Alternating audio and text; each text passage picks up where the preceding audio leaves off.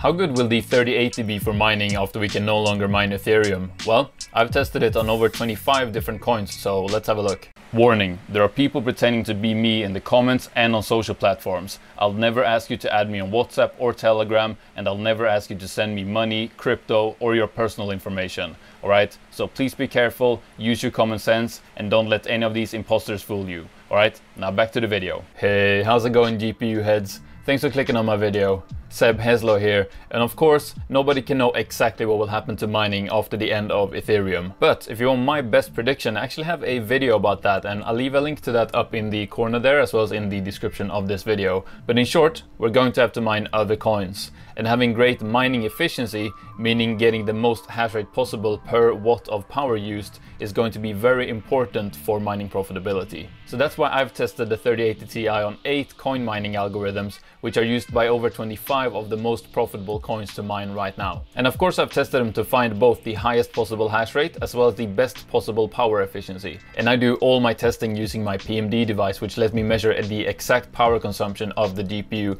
as the reported power consumption in the software can often be incorrect. So in this video we're gonna have a look at hash rate, wattage, overclock settings, as well as current profitability for all of these coins. But first, a quick word from our sponsor. 𝗏𝗏.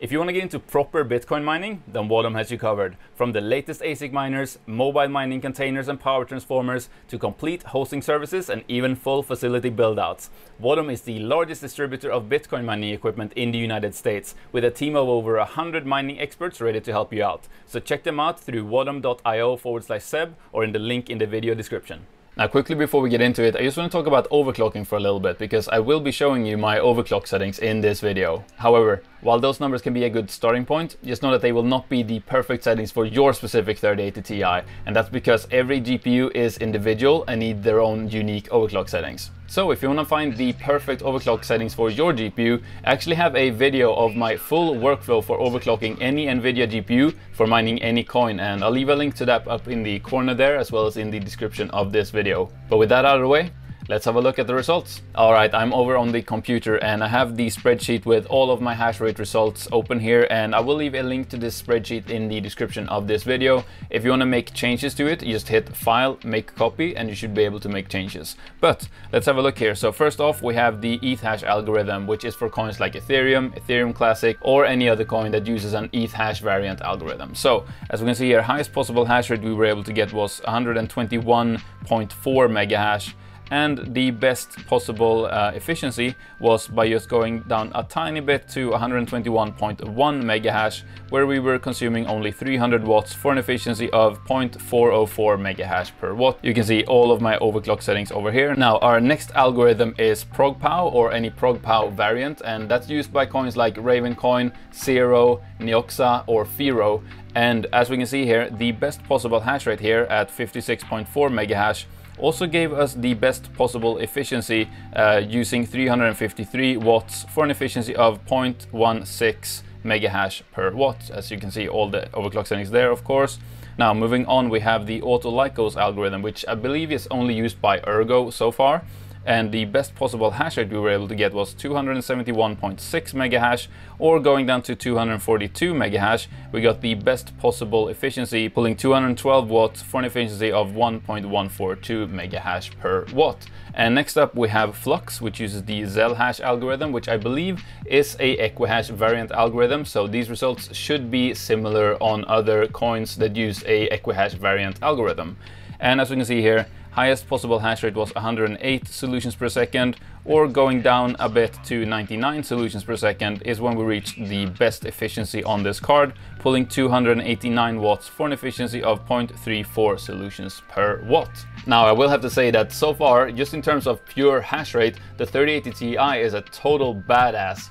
Kind of like you could look like a total badass wearing our official GPU Heads merch. Available at gpuheads.com. Check it out, guys. Link in the description. And next up we have Conflux, which uses the Octopus algorithm, and highest hash rate we were able to get was 108.4 megahash, or just going down a tiny bit to 107.9 megahash, we got the best possible efficiency we were able to get at 354 watts, which gave us an efficiency of 0.305 megahash per watt. And our next algorithm is Kryptonite GPU, and the coin I tested to test this algorithm basically was Conceal. And as you can see here, our best possible hash rate was 5,570 hashes, and the best efficiency we got by going down to 4,790 hashes per second, which pulled 258 watts for an efficiency of 18.59 hashes per watt. And up next we have Bitcoin Gold, which uses the Zhash algorithm, and the best hash rate I was able to get there was 200 solutions per second, or going down to 185 solutions per second, I got the best possible efficiency for this card, where it pulled 309 watts for an efficiency of 0.598 solutions per watt. And finally we have Aeternity, which uses the Cuckoo Cycle algorithm, so these results should be the same for any coin that uses the Cuckoo Cycle algorithm. Best hash rate I was able to get was 12.7, or going down a bit to 10.8, I was able to get the best possible efficiency, where it pulled 247 watts for an efficiency of 0.0437. Now what I've done next is I've plugged all of these numbers into 𝗦𝗡𝗏 to see what the profitability is. But first, after watching this video, if you feel like the 3080 Ti is the GPU you want to get, I will leave some affiliate links in the description to the best deals I could find on Amazon for the models of the 3080 Ti that I would get for mining. Alright, so I'm on 𝗦𝗡𝗏 here, which is a website that lets you plug in your hash rates as well as your power consumptions, and then it tells you how much money you would make mining different coins basically. So starting with a power cost of 10 cents per kilowatt hour, don't worry, we'll test higher power costs as well. Let's see how much money we could make mining on a 3080 Ti as of today. Of course, this changes every day, but let's have a look what it is today. So I'm just gonna hit calculate here. And as we can see, the most profitable coin to mine on a 3080 Ti as of today is actually Neoxa at $2.12. We then in second place have Ethereum at $1.93. Now those numbers are profit, meaning how much you actually get after you have paid for the power consumption. Now I'm gonna go down the list here. I'm not gonna read out all of these numbers. You can read them on the screen right now. But as you can see, we have a good number of coins that are definitely profitable on a 3080 Ti as of today, with only one coin unprofitable, which is Equilibria. Now let's go back to the beginning of the page and change our power cost to 20 cents per kilowatt hour and hit calculate. And as you can see, we still have Neoxa at the top there, but since Neoxa uses the 𝗂𝐴𝐴 algorithm, which uses a bit more power than Ethereum mining, you can see that with the higher power cost, the difference between Ethereum and Neoxa is not as big anymore. Now I'll scroll down, you can have a look at all the coins here and how profitable they are. And we can see that there are now quite a few coins that aren't profitable mining with a power cost of 20 cents per kilowatt hour. But let's see what we get with 30 cents per kilowatt hour.